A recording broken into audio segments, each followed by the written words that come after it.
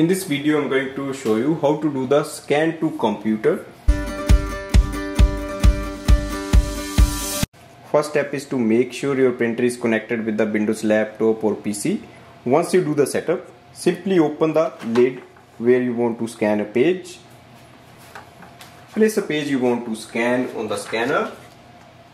You can close it. If you have a multiple pages to scan, you can use the top tray. That's the ADF tray here.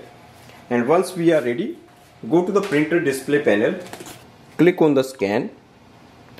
Computer. OK. Select a computer.